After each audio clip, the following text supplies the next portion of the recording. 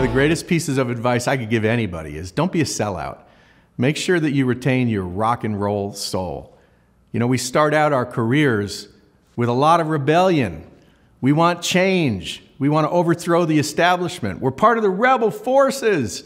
And that energy is important. And it's important in an organization because it connects to innovation, change, entrepreneurial spirit. So you got to retain that rebellious, maverick-like nature.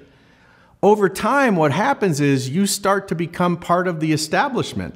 The very authority figures you tried to overthrow, now you are one of them. But that's not all bad because the establishment comes with ballast, reasonability, good judgment, and wisdom.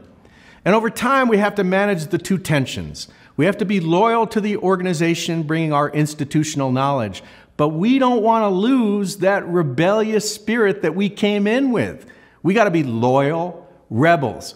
Always reclaim your rock and roll soul. I think of all the rock and roll that gave me my energy and my entrepreneurial spirit. I think of the Rolling Stones and Street Fighting Man. I think of Heart with Barracuda. I think of The Who and Baba O'Reilly.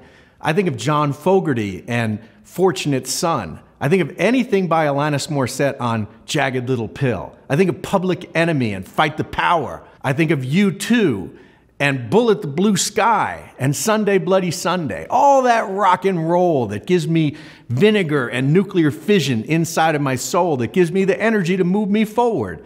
Never forget your rock and roll soul. Join the movement, throw your fist up in the air, and keep the rock and roll in your soul.